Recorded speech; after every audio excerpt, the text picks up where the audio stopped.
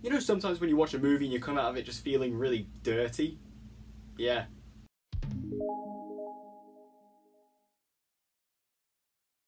So Revenge is the feature directorial debut of Coralie Fargeat, and I think I pronounced that correctly, and this movie focuses around a character named Jennifer, who is played by Matilda Lutz, who goes to stay with her very wealthy boyfriend. However, unbeknownst to her, it's actually the boys' hunting weekend, and he is invited around his two other friends as well. And they commit an act upon Jennifer and then leave her for dead. However, what they don't know is that they've messed with the wrong woman.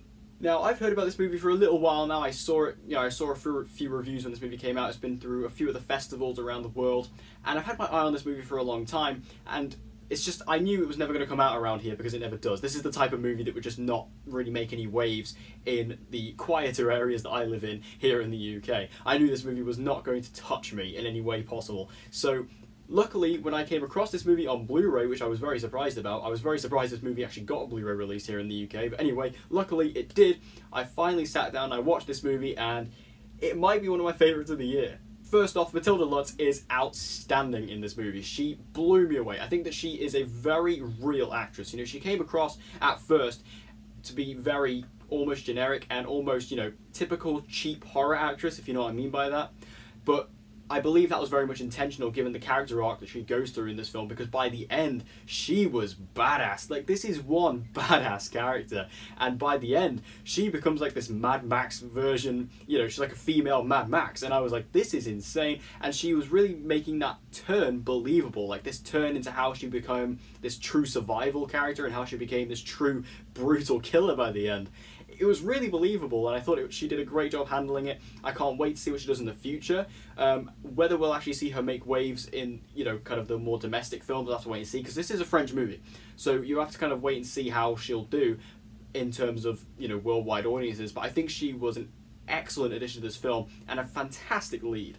Also, this movie is so vibrant and colourful. Like, there are so many beautiful looking shots in this film. The cinematography is unparalleled, and I think there's some really amazing shots here. And again, it's just so bright and it's so colourful, it's vibrant. And, you know, given that this movie primarily takes place in a desert, that's quite surprising. You know, a desert is obviously associated with very dry, very drab colours, but this movie, you know, with its colour grading and with its filters that it has on top of it, this movie does a really fantastic job of making this quite boring and dull landscape really interesting for your eyes to look at, and I think it was outstanding. And again, you know, I compared the main character of this movie to be like a female Mad Max, similarly to Mad Max Fury Road. You know, Mad Max Fury Road, that film again mostly takes place in the desert, as most Mad Max films do, but that film was very, you know, very colourful, very vibrant, and this movie takes the same route. Also, one word that I would associate with this film is sensual. This film is very sensual because this film is able to make you feel a lot. This movie doesn't have that many characters. I believe there's only 5 characters in the movie overall,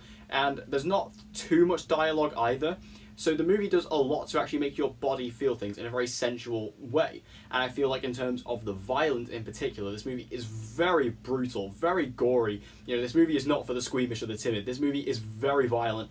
But again, the movie really makes you feel it in your body. Like, there are so many shots that make you go, ugh, or, you know, kind of make you cringe or curl your toes and things like that. This movie does a really good job of making you feel those impactful moments. And again, I think if I had to choose one word to describe this movie, it's a sensual experience.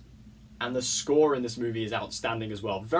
Almost sounds very futuristic, kind of similar in a way to a lot of other, you know, futuristic sci-fi movies, but in a way that really works. Like, it's intense, it's visceral, it's rigorous, it's unforgiving, and again, that theme very much matches up with this movie, and I think the score does a really good job, especially at the end of the movie when it ends. There's a really awesome shot at the end, like the final shot of the movie, and it leads into the credits with an amazing score soundtrack. I just think the score really does a lot to boost this movie, and again, kind of like how the colour grading really does a lot to boost the landscape and make it a lot more interesting, the score obviously makes it a lot more interesting to listen to.